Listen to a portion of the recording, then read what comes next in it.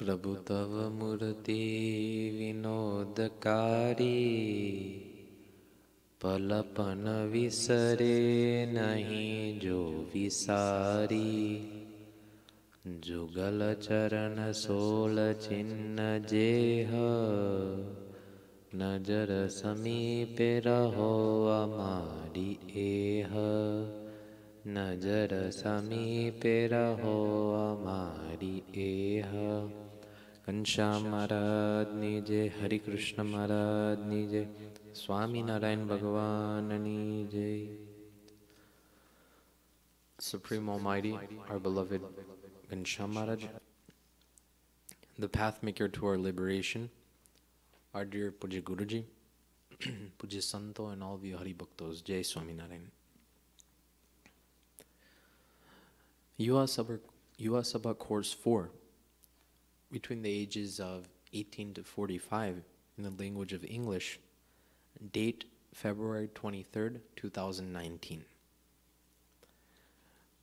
As we continue and learn about different aspects of Gunatyan Swami, his Vato, Puja Swami narrates the Vat regarding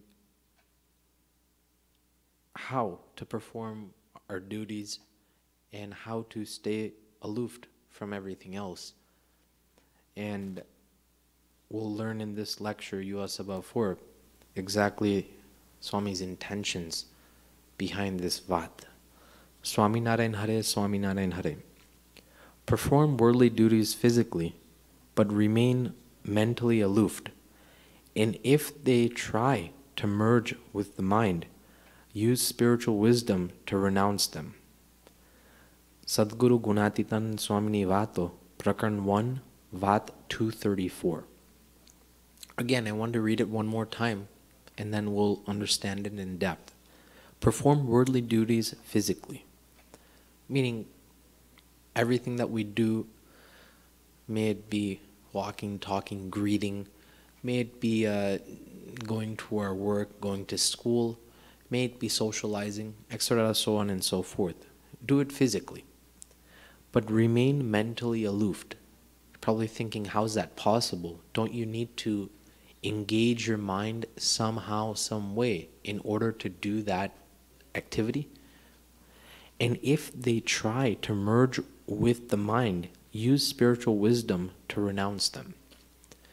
Meaning, if they try to come inside of us, what is they and how can they? That's what we'll learn today.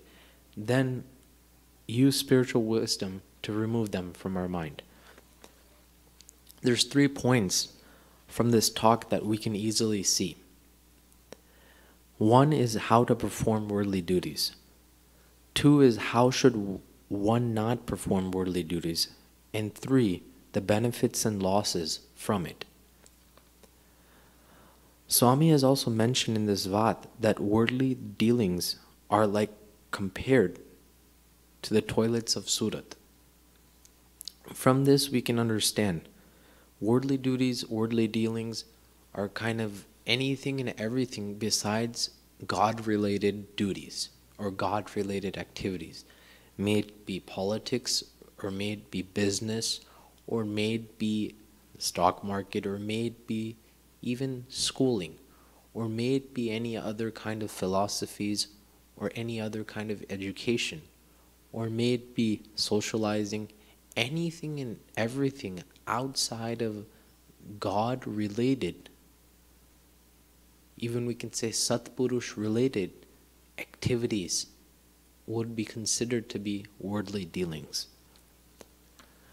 Now, also in Sadguru Gunatitan Swami Vat, Swami has also said, how are these worldly dealings like? Well, they're like the toilets of Surat. In those days, I want to probably narrate 100+ years ago, Surat is a city in Gujarat, Western India. Gujarat is a state in India. And their toilet system was very, very awful. It was, right now we have modernized usage of water, and that's how the system works, but before it was just dug up in deep, you can say, holes. And the system was very poor, the sanitary wise, and overall it was very awful. Just like how one cannot get anything or one cannot benefit anything from a toilet, in the same way, by performing worldly dealings, one cannot ever benefit, meaning one cannot ever walk on the path of God. That's what Swami is saying, comparing it to. We do not have to let go of worldly duties, but we have to learn the method of performing the duties. Meaning, just like how we have to go to school, just like how we have to go to college, just like how we have to go to work. Now, you can go there for the sake of going there, but if you do not properly, with technique, use your mind to engage in that activity, then it will not be done properly. In the same way, we have to do everything since we live in the world. May it be a sadhu or may it be a householder. It doesn't matter. Everything has to be done. But it has to be done in a certain technique so that Bhagwan or God himself, we can also worship him. The problem occurs when we engage ourselves in worldly duties, so much so that we engross our mind inside of it. Due to that, we tend to forget Bhagwan. Due to that, we tend to forget his Satpurusha's Agna. And from there, we slowly but surely drift away from satsang. That's why Swami has said this. It's more a talk, if we can look at it, his compassionate nature is seen. Swami is showing us that he does not want anyone to drift away from satsang. Due to that, he is showing us a technique. He is giving us an awareness that makes sure, just like how a grandpa would give a small awareness message to his grandson, make sure not to do this or this will happen. In the same way, Swami is saying that make sure, yes, you have to perform the worldly duties, but make sure not to perform them with a completely engrossed mind. And if so, something does happen, then make sure to remove it with spiritual wisdom. Swami's message is very clean and cut, but when put on the practical scale of actually performing this vat or actually engaging in and applying into our life, it's actually very difficult, because it's kind of like diving into the ocean without getting wet. How could you do that? How can someone dive into the ocean and not get wet? Well, there's something called a wetsuit that is made, and due to that wetsuit, actually it's such a tough skin that if worn, one's skin would not even get even the slightest drop of water touched by the ocean because of that suit. It's a form of protection. In the same way, this vat is in a form of a protection for all of us by reminding us that yes, you have to stay in the ocean, but make sure to wear that suit and then dive in the ocean so you do not get wet. Moving on. The people of the world perform their duties differently, and the followers of Bhagwan Swaminarayan perform it differently. What is considered to be worldly duties? The body, the relatives of this body, or to maintain one's body, whatever activities we are doing for the mentioned above is considered to be worldly duties. Simply, if we take care of our body, anything that we do with our body, that's worldly duties. Anything to do with the relatives of this body, that's worldly duties. And anything to maintain our body physically, take care of it, that's also considered worldly duties. Worldly duties is like riding a camel. It is very difficult to sit on a camel. If one does, not know how to sit properly, one may damage a body part. Meaning, horse riding is very easy, but camel riding is actually very difficult, and only those who are skilled and those who have practiced can actually ride a camel without becoming hurt in any way. Similarly, from this example, if one does not know how to engage in worldly duties, then one may get hurt, not physically, but mentally. One may drift away from satsang. That's how worldly duties are. Perform worldly duties physically.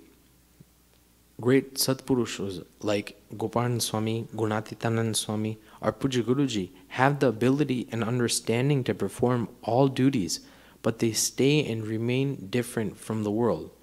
They do not have any tension or stress for the work they do, or are doing, or will do. What is the reason for this?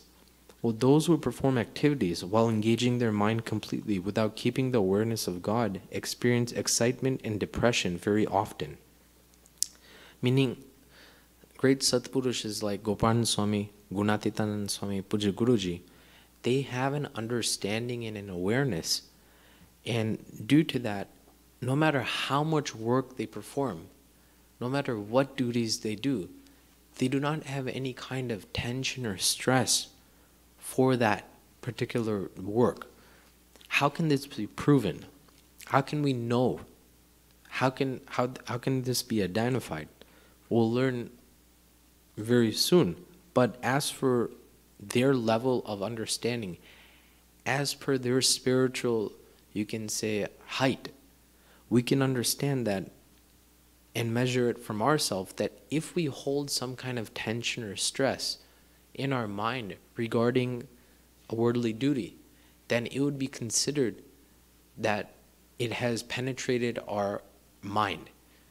And some way, somehow, our connection with this God is broken in some way. But great Satpurushas like Muktanand Swami, Gopalan Swami, Gunatitanand Swami, or Puja Guruji, they have such kind of an awareness that there is no way that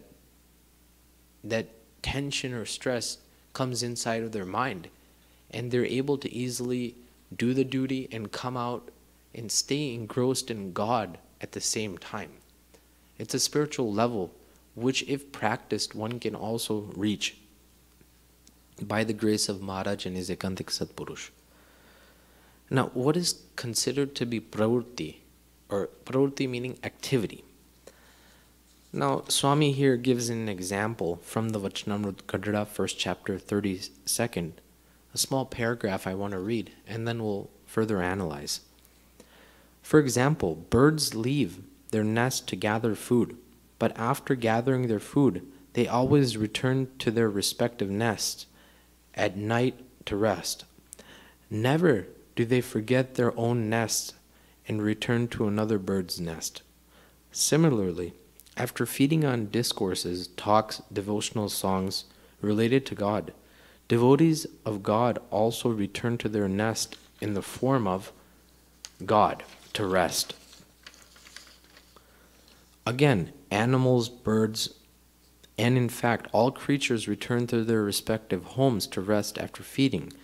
People also travel far and wide for their work, but only when they return to their home do they rest peacefully. Also, just as a bird returns to its nest after feeding, do all you, now Bhagwan is kind of giving he's kind of remarking in a strong way, do all of you also return to to rest in your nest in the form of God after feeding on in the form of discourses, devotional songs related to God? Do you come back to your nest, or do you rest somewhere else? From this, Maharaj is just saying that just like how people in the world go to work, go to school, go somewhere else, and after coming back very tired, when only they return to their home, they feel at peace. In the same way, when we come to Mandir here, we perform bhajan bhakti, kirtan bhakti. We listen to discourses. We do many God-related things. But even after that, even after doing that, the very purpose of doing that, Sant Samagam may it be doing kirtan bhakti, may it be performing bhajan, may it be doing seva, is to actually remember the form of God. Now Bhagwan is kind of giving us awareness that after doing all this, do you come back to the form of God or do you go elsewhere?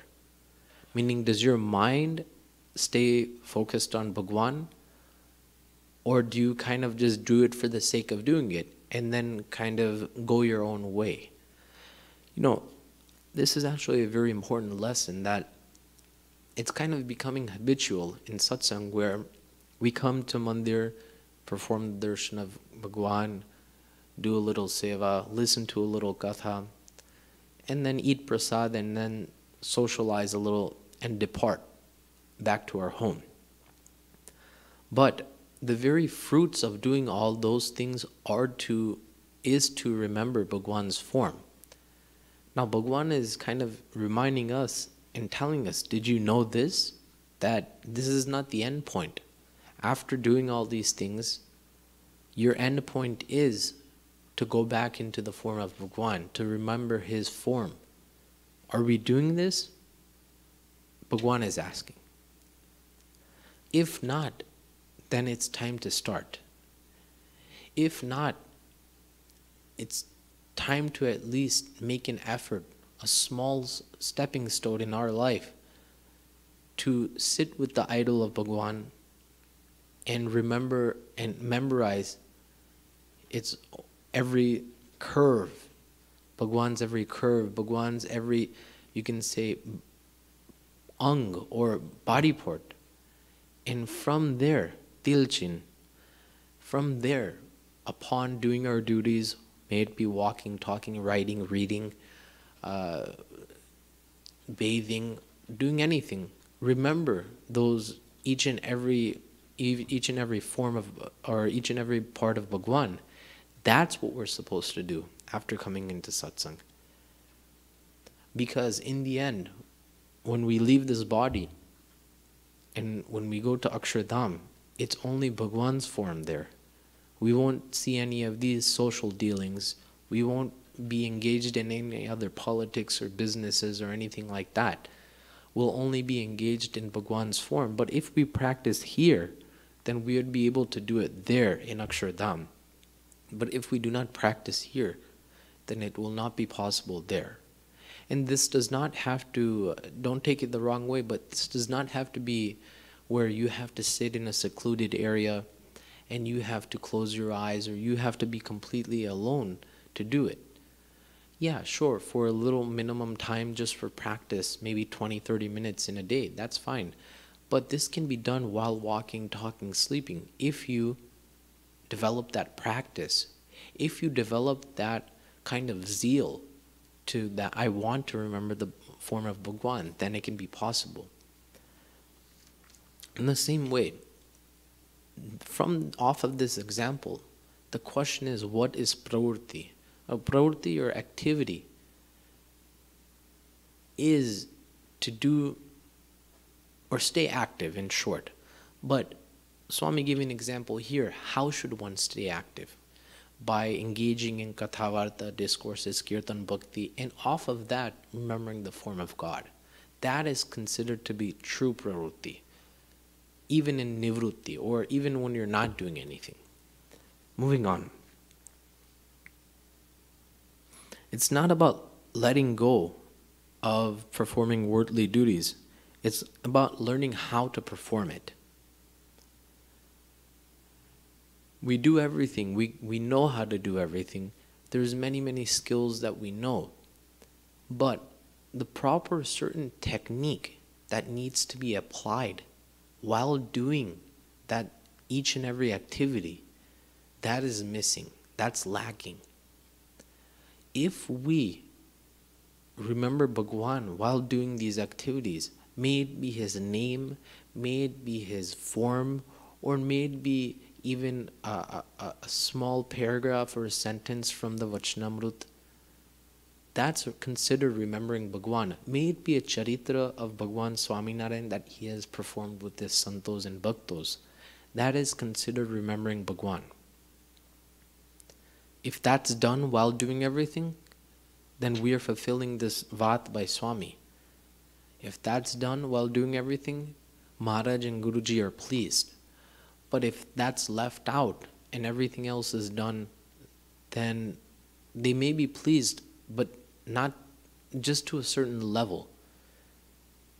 But while remembering God, if we do the activities, they become more pleased. That's why we have to learn this very method. Then Swami narrates a talk of Gordon Bhai Shet, a story that I want to narrate to all of you. Once a devotee offered some sweets to Lord Swaminarayan. The Lord asked Gordon Bhai Shet to feed him. Gordon Bhai Shet started eating the sweets, saying, "O Lord, please eat these sweets. Have more. Don't be shy in eating." Thus he was offering them to the Lord, but actually he was eating them himself. The surrounding devotees were angered by his behavior. They scolded him and questioned what he was doing. To this, Lord Swaminarayan answered, "His way of offering food to me is correct. He has no consciousness of his own self. He fed me, and I have accepted it lovingly. My stomach is now full, while he is still hungry." However, people still felt doubtful. So Lord Swaminarayan asked somebody to bring 2 dishes, one full of sugar and the other full of salt. Again the Lord asked Gordon Bhai to feed him. Gordon Bhai again took handfuls from these dishes, alternately put them in his mouth, and asked the Lord to eat. Maharaj Jamo, like that. The Lord asked him, which is the sugar and which is the salt? Gordon Bhai replied, "Both are sugar, because he is feeding Maharaj and not actually eating it himself." While saying this, he emptied the dish of the salt. Gordon Shet swallowed half a kilogram of the salt. Seeing this, the people were shocked. They realized the high state of Gordon Bhai Shet's devotion to Bhagwan.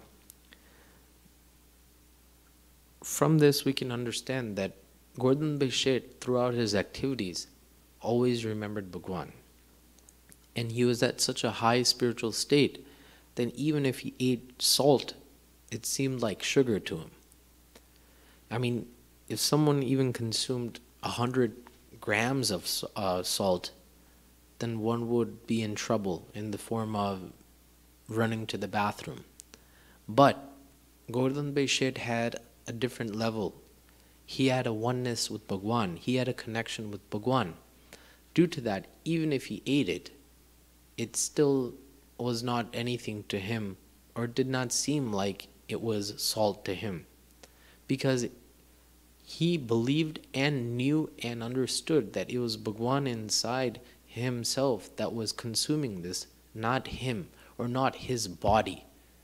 That's why Bhagwan performed this charitra, this lila of Gordon Bhai Shet. Keep your eyes on the goal, meaning the goal is beholding Maharaj's murti, and perform all other duties accordingly. This is the true way of performing satsang. Moving on, Swami also narrated the story of Parvat Bhai and how he was actually plowing the field. And while plowing the field, he didn't have time to sit, so he decided to do Mansi Puja there while plowing the field. You know, usually we perform Mansi Puja by sitting down in one area so we can develop full concentration. But Parvat Bhai's level of elevation of spirituality was very high, so he didn't need to do this. So while plowing, he was performing Mansi Puja. He just held a little bit at that time, stood there for a little moment and started performing the Mansi Puja. And there in his Mansi Puja, he was offering Bhagwan bajri or millet bread and dahi or yogurt. And while he was offering to Bhagwan, some other person came and kind of nudged Parvatbhai in the back. Kind of like, hey, why are you standing around? What are you doing? Right there and then, in Mansi Puja, Parvatbhai was there with Bhagwan. He was offering, and right there and then, due to that nudge, the concentration broke, and the bowl of yogurt and the bajri no rotlo fell to the ground. And there he was able to witness, oh, what did happen? What happened? How did this happen? Where did this come from? Parvatbhai said, I was performing Mansi Puja and you kind of broke my concentration. Due to that, this has fell on the ground. So from this we can also understand that Parvatbhai was in worldly dealings, he was performing worldly duties, yet he was still engrossed and engaged in Bhagwan's idol. From this we can also learn that even if we go to work, and suppose, we have a desk job, for example, and we have to do a little programming, every 5 minutes, if we have an idol of Bhagwan there, every 5 minutes we can look towards that idol and then go back to our work. Slowly but surely that murti, that idol, will be engraved inside of our mind. So then even if we're not doing anything and sitting around, and if we remember Bhagwan's form, it can be easily remembered. Moving on. Those who perform the worldly duties while engaging their mind have led down the wrong path. All activities besides God-related ones are considered to be worldly duties. Vachanamrut Gadada, 1st chapter, 22nd. If one does not remember God while singing to the accompaniment of a mridang, sarangi, or any other instruments, then that singing is as good as not having sung at all. How should one not perform pravritti or activities? By believing oneself to be the body instead of the soul. If one's mind becomes entangled in worldly duties, then one can detain and quarantine it by using gnan or spiritual knowledge. Meaning, now this is the method of getting out. If one becomes entangled in such kind of social dealings, worldly talks, all the above described, how to come out of it, how to get out of it and go back into the form of God. That can be done through gnan or spiritual knowledge.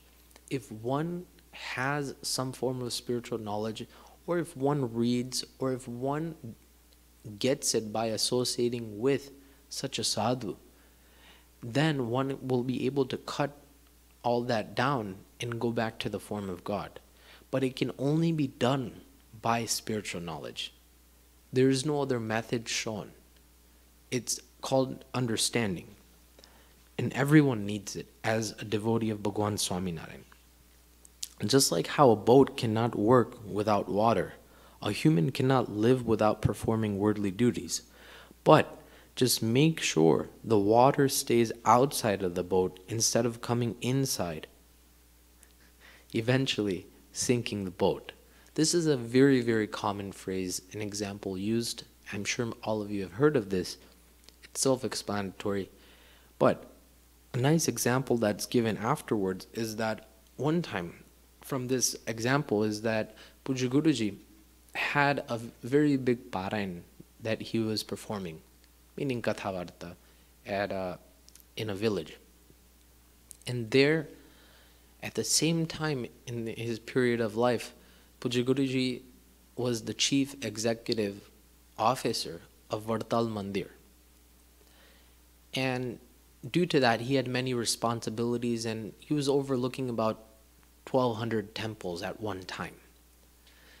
Now, due to that factor, there's many people who come, argue with him, and talk about things regarding political things, regarding the mandir and whatnot. So there was this major case that was going on in that time that Puja Guruji had to actually engage and talk into. And what happened was that the Parayan time was scheduled in the morning. And just before Guruji was arriving, in the car, he was talking regarding this matter, trying to deal with it, trying to diffuse the situation. And even when he reached the area and the Parayan was about to start, he still had to engage in these worldly talks, political talks to diffuse the situation for the betterment of others, because he had that responsibility at that time. He kept talking and talking. In 20 minutes he talked regarding this matter. And then Guruji got out of the car, stepped into the Sabha Mandap, got on stage, performed his Dandavats to Maharaj, sat on the Vyaspit, and started Katha. He performed Katha for 2 hours. And it seemed like, for those Santos who were not, or with him, were completely surprised. But for those devotees sitting in the Sabha Mandap, they would not even know by any chance or even have a thought that Puja Guruji was managing 1,200 temples at that time, and I was actually engaged in a severe case situation where he had to hear, listen, talk about all these political talks. Yet, when he sat on the Vyaspit, from his words only Bhagwan's charitras flowed. Only Satpurusha's charitras flew. Only God-related talks, Sadguru Gunatitanand Swami Vato, the Vachanamrut, Bhagwan Swaminarayan's charitras, Nan Santo charitras, all these talks were said in the Parayan. From this we can tell and determine that Puja Guruji is completely aloof from his mind. He may have to engage in, from even the worldly perspective, from the naked eye, we can even see and determine that, oh, look at how much Puja Guruji is engrossed in these talks. But in reality, do not ever make the mistake. For those who are actually close to Puja Guruji, for those male devotees especially, who engage with Puja Guruji, who talk with Puja Guruji, who may see Guruji often and see him talking on the phone or see him doing certain things, do not be so judgmental, but understand that Puja Guruji is completely aloof from his mind, his indriyas, his senses, his body itself. And we can tell from this one charitra that how could someone talk for 20 minutes regarding political talks and then right after do the Kathavarta of Bhagwan? How can that be possible? Not even a single talk about any of that matter was included in Puja Guruji's Katha Parayan. That's how much he is aloof from it. But due to the Agna of Bhagwan Swaminarayan, the Ekantik Satpurush comes on this earth and performs whatever duties he is commanded by Bhagwan and then leaves back up to Akshardham. No one ever knows or understands his spiritual state except for those who he wishes to tell or show. But this is actually a true prasang that happened, and from this we can understand that we can never judge the Ekantik Satpurush, his kriya, his actions, because they're beyond the imagination, the comprehension of a mere small ant-like human.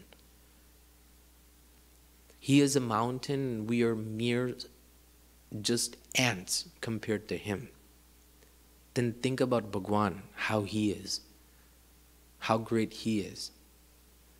So from this charitra, we can understand Guruji's spiritual state, not to the complete max, but at least a little bit, saying that we cannot be judgmental about his spiritual state, and we can only fold our hands and just think of how great he is, and how inferior we are. This is the true method of satsang. Moving on. If we perform such kind of duties by staying physically, or by just doing them physically, but remain mentally aloof, then Bhagwan Swaminarayan will be pleased, then his Ekantik Satpurush will be pleased, and for that very purpose, they would not be afraid of engaging us in such kind of worldly activities, or they would not be afraid of putting us or giving us such kind of seva accounts, because they have a certain trust that when I tell this person to stop, then he will stop and go back into the form of Bhagwan. Such kind of trust, to get that from the Ekantik Satpurush, is the very reason for staying in this satsang. Because when we develop such kind of trust, when our Satpurush develops such kind of trust within us, then our moksha is guaranteed no matter what. Our life is in his hands, and we know for a fact that this is what we want to do. There's nothing else but his agna. There's nothing else but to become his das. This is what we want to do. Then that Rajipo from his heart comes out. So this is the true method of performing satsang. Again, I'm going to read this talk one more time, and then we'll end this Yuva course 4. Sadguru Gunatitanand Swami says, perform worldly duties physically, but remain mentally aloof. And if they try to merge with the mind, use spiritual wisdom to renounce them. Saying this, my humble Jai Swaminarayan.